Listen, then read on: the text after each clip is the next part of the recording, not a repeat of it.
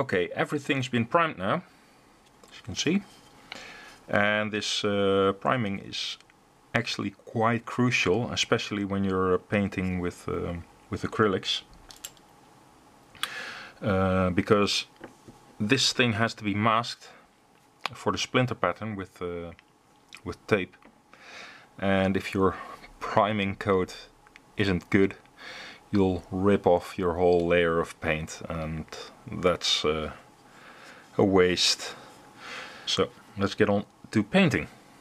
Okay, I'm going to start off with the dark yellow coat, and that's officially supposed to be RAL 7028, I believe, but there are apparently different versions of that color. Apparently the 1944 version of that color was darker than the 1943 version. Not everything is quite clear about that color, so I'm just going to use this tan earth from Vallejo. And the later colors, the dark green and the cream, I'll be spraying those.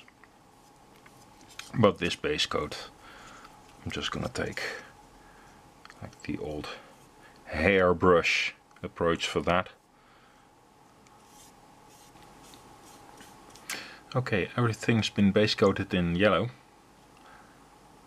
and now it's mainly masking of the main missile. And as for the launching platform, I'm not going to spend too much time on that. It's really not very worthwhile. It's also a very old kit. It's like way older than the Tacom or the Revell kit of the V2. Now, unfortunately, these drawings are not to scale, so I just have to use this as a guide. Okay.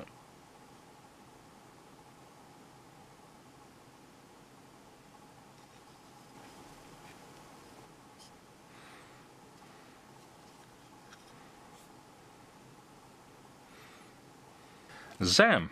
And like 1 second later it's done. But it's ready for spray painting now. Okay, so now for some airbrush work. Oh, I think we can work with this.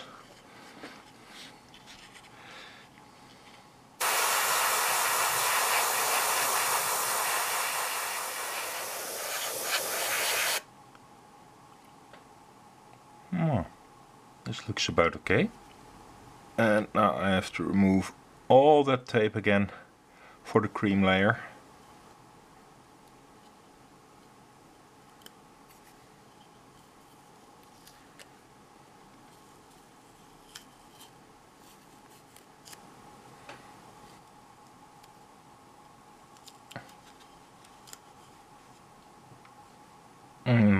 Okay. And now remask it.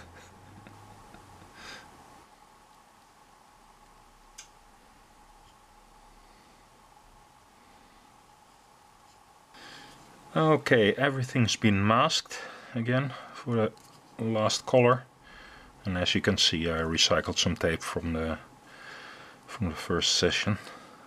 Okay, I'm going to mix the cream color with Vallejo Air. Yeah, I think this looks convincing.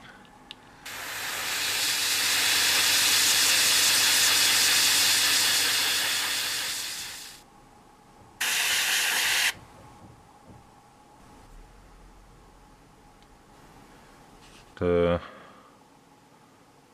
launching platform here, I'm going to wash it a bit with this Citadel's Nuln oil. It's very handy for just about anything. Can't go far wrong with Nuln oil for nice contrast and stuff. And as I pointed out earlier, this launching platform isn't Yeah, that well detailed. It's pretty rough, so I'm going to use a slightly different style of painting, weathering, washing on this thing than that I normally would. The painting style that I will use like on gaming miniatures and stuff. So just throw in a lot of high contrast and then a couple of highlights here and there, some weathering. For example, this ring should actually have a linked chain ratchet around it, but it's just like a plain ring on this kit. So yeah, if you would look at every little detail of this thing, then I'd rather accentuate a little bit of the detail that's there than try keeping everything more subtle. I think a lot of the sparse detail would get lost even more and it would stay a bit bland. So I'm just going to put some really heavy contrast in there. This black Nuln oil wash, or rather it's not really deep black, it's this, yeah, it looks very oily. I like it a lot. It fits in with anything. You can like see it as a grime, as a dirt, as oil. It's just dark enough to give a nice contrast.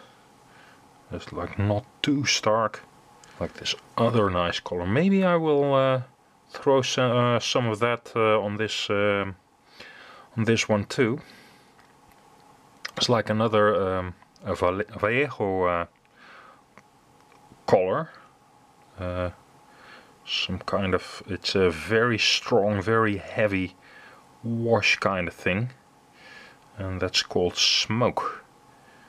And I think because this is of course a launching platform, and yeah, well, rockets get launched from it, so you'd expect that there's a lot of wear and tear and damage from the blast every time a rocket would take off. And I think maybe the Vallejo smoke could have a nice effect for that.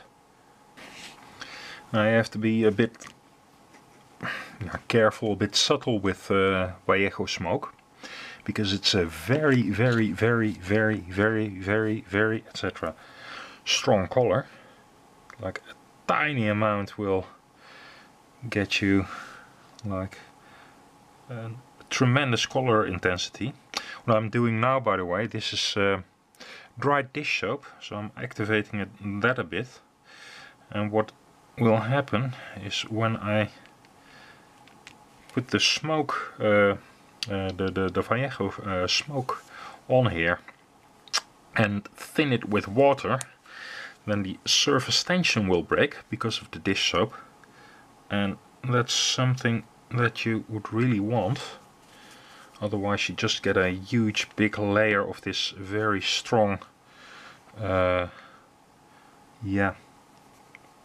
pigment, and like this is now like a wash. And I don't know if it's visible because my palette is of course a bit messy as well, but if you thin it and if you use like the dishing soap as a surface tension breaker, then this Vallejo smoke turns into some sort of grimy brown mud.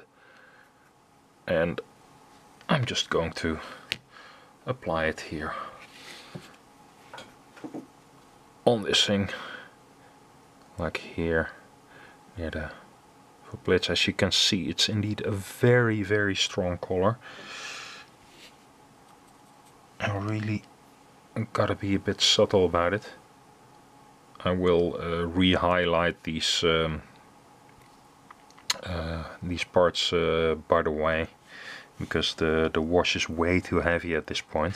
Meanwhile, I've taken this the missile step further. I painted it with a layer of gloss, and I did a pin wash over the panel lines, so the panel lines are a bit more pronounced now here. I did forget to film it though, so you just have to believe me that I did a panel wash here. And basically this thing just needs a coat of matte varnish, and then I would consider the V2 finished. Of course, there wouldn't be much wear and tear on a missile because it's like a one-shot thing. So there's just a little bit of, yeah, a couple of accents, some panel line wash, and that's about it. And just a coat of matte to knock back the shine a bit.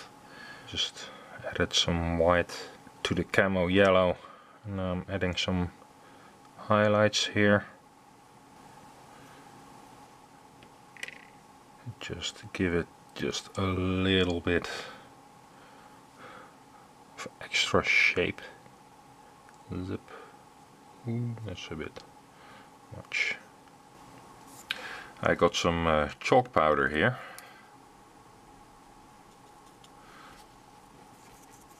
Dark brown, and I'm just going to make a couple of streaks here on the pad. I really couldn't find any photographs of yeah, how the pad would look right after launch, and I can imagine that there would be some damage done to it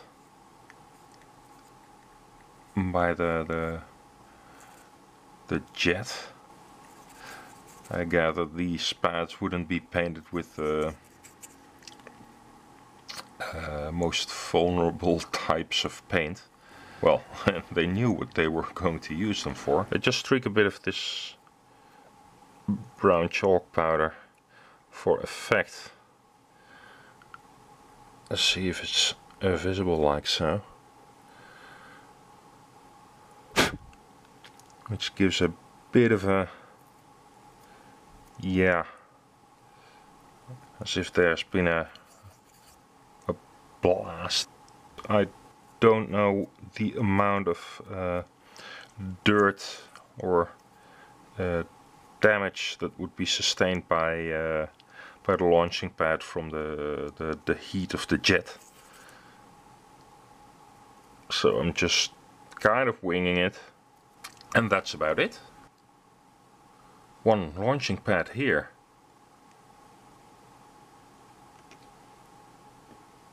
And the missile. I've kept it pretty basic. There's the missile. Done. With hardly any weathering. Try to place the rocket on it, but yeah, it's not a toy or something. But yeah, to prevent this from happening, maybe I'll glue it to the base. So there you have it. I hope you liked this little build project, and until the next one.